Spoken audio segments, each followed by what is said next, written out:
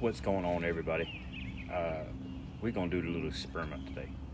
I don't shoot a lot of 3/8 steel, simply because I prefer the 1632 tubes, and even at a long draw and maxed out, it's a little underpowered for 3/8. I know people shoot 3/8 with 1632s, and I have before too, and can do it with some consistency and accuracy, but it doesn't have the power.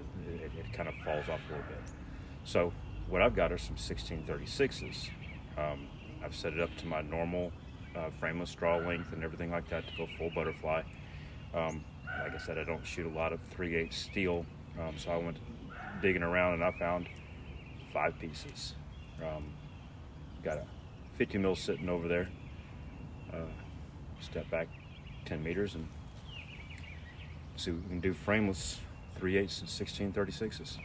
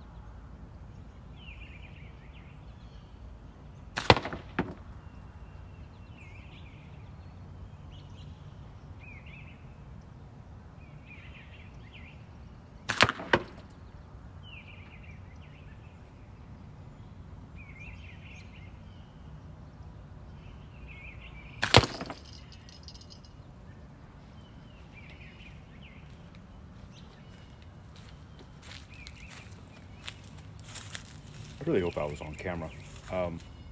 If not, y'all know my normal spot.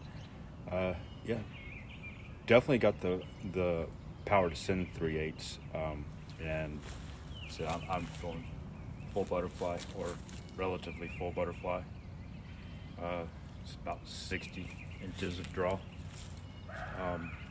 and they're roughly 500 to 525% elongation once I'm at that point.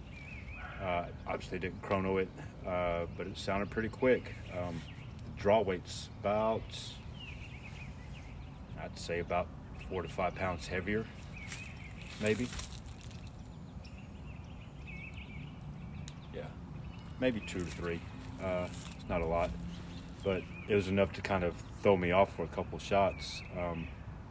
I can grab those or see if I can't dig them out and throw at least a couple more real quick, see if I can't get a little more consistent with it.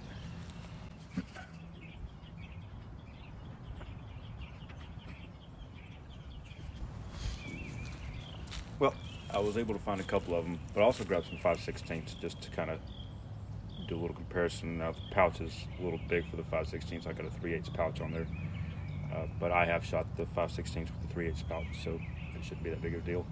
Again, I'm gonna step back over there. I'm gonna throw the 3/8 first, and then the 3 5/16. And I'm gonna use the same draw length for each one of them.